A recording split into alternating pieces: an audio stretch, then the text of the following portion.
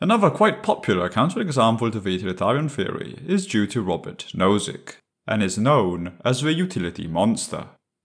Imagine a hypothetical being which receives much more utility from any resource it consumes than anyone else. Performing a bit of utilitarian calculus, it would quickly follow that all the resources should then be given to this creature, that we call the utility monster. In fact, we are supposing that he gains more happiness than any of the suffering having no resources would cause anyone else. So in this case, the utilitarian framework indicates that the moral action is to give all the resources to a single being. This appears like an abysmal result. What does the utilitarian theory have to say for itself? Well, it is quite apparent that the setting is rather abstract. As described, one would be led to categorize this example as belonging to the class of the sometimes called impossible counterexamples. In fact, one of the most important and influential moral philosophers of the late 20th century, Derek Parfit, was somewhat critical of the utility monster, writing that we cannot test a moral principle by applying it to a case which we cannot even imagine. Parfit will then go on to produce the repugnant conclusion that poses some other questions to the utilitarian theory, but that is a topic for another video.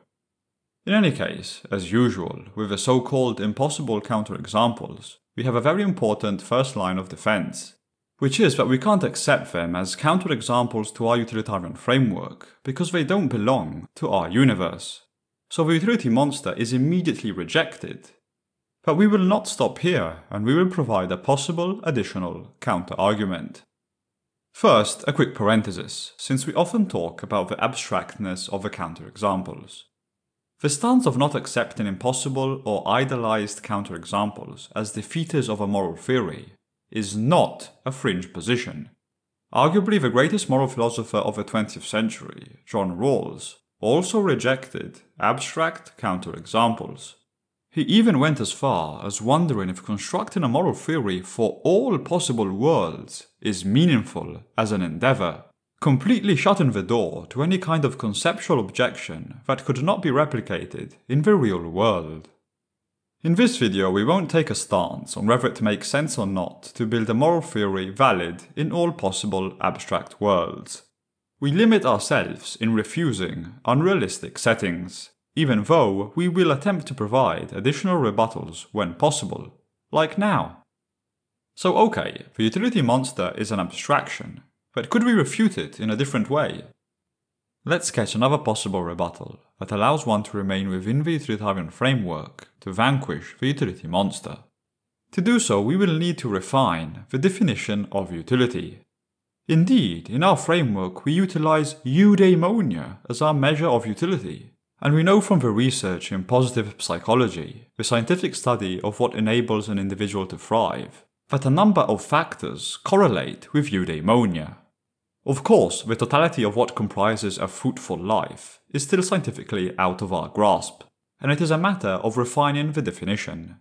But we are quite sure that a certain amount of wealth, having a meaning, working on personal strengths, not being pressured or coerced, and so on, are all importantly connected with eudaimonia. A way to formalize these notions is to consider the definition of eudaimonia as a huge multivariable function with many components, each component being in a relationship to eudaimonia. Taking the exemplifications just cited, the components could be the meaningfulness of the life one is living, freedom, the amount of wealth, etc. For instance, if the amount of meaningfulness increases, keeping all other variables fixed, then eudaimonia would also increase. And positive psychology would study how these components aid or not in increasing eudaimonia. Sometimes utilitarians consider individual well-being to be able to increase indefinitely. In other words, they may say that the range of a eudaimonic function goes from -infinity to +infinity. In our framework we will instead cap utility from above. This is a choice, but we believe it aligns better with most people's intuitions regarding eudaimonia. In other words, we are saying that individual eudaimonia can't increase forever. Now by capping eudaimonia, the utility monster immediately loses a lot of its power. since if utility can't increase indefinitely, he would no longer consume all of the resources, because at a certain point he would reach the upper limit of how much happiness one can have. This showcases how working directly with the definition of eudaimonia can help in mitigating the problem posed by the utility monster. These kinds of refinements of the characterization of utility are somewhat of an underutilized feature of the utilitarian theory. They bring a certain richness to the framework and allow for diverse variants of utilitarianism. Indeed, some might call this limiting of the possible happiness while leaving the negative utility one can experience unbounded a form of prioritarianism. That is, a utilitarian moral framework that does not weigh the well-being of all individuals equally. Since an individual in a great amount of suffering could have a higher magnitude of negative utility than one experiencing great happiness. Although we will still call ourselves utilitarians, since these departures from the canonical theory are probably too small to warrant a different name. Then again, call the framework what you wish. Enough with these details, we still have an issue. Indeed, we haven't really defeated the idea behind the utility monster just yet. One could in fact steelman the utility monster counterexample and suppose there were many utility monsters. Then, by increasing the number of utility monsters, since they are the most efficient at quote-unquote converting resources into eudaimonia, at some point the utilitarian calculus would yet again tell us that all the resources should be given to the large number of utility monsters, and none to the humans. This gets to the fact that the utilitarian theory may appear to allow extreme disparities in wealth, as already discussed in our video on the slave society counterexample. So how could we get rid of these objections entirely? If one is really scared of cases of utmost material imbalance occurring, there is a way to banish them for good while retaining the essence of the utilitarian theory. And that is by defining eudaimonia as having negative second partial derivative with respect to wealth. That is, by imposing in the definition of utility the law of diminishing marginal utility. This operation consists of taking a law that describes an empirical phenomenon, the law of diminishing marginal utility, and assuming it as a part of a utilitarian model, incorporating what is an observed occurrence directly in the theoretical apparatus of utilitarianism.